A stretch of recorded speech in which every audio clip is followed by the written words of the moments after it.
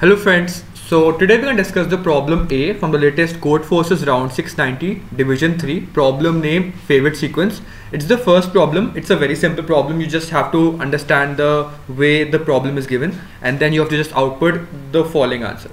So in this you're given some sequence in which the sequence can be molded down to another sequence such that if you are given a sequence A1 till AN, you can write a new sequence using this format in which use the first like A1 of the original sequence in the first position, A2 in the last position, A3 in the second, like from the starting position, A4 like second from the last position, and so on. So it's like alternating like this, and you are given this sequence and you have to again print out this sequence. So it's just very simple. What you can easily do in this problem is just iterate over this given sequence, print the first element, then the last element, second element, second last element, third last, and so on. So it's a very simple problem. I don't have to like write or show you the implementation. You can directly see the code. There are a number of ways to print out the solution.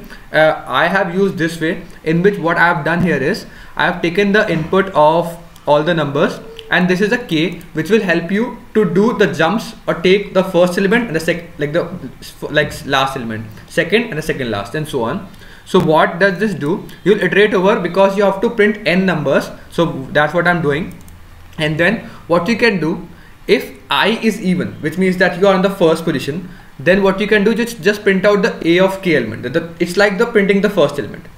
Then what you can do, if I is odd, then you have to print the last element from the same position. Which I mean by this is, if you have 1, then print the first element and then print the last element. Now when you print the last element, then increment this counter to 2. Then you print the second element and second last element, and so on. So that's what I'm doing.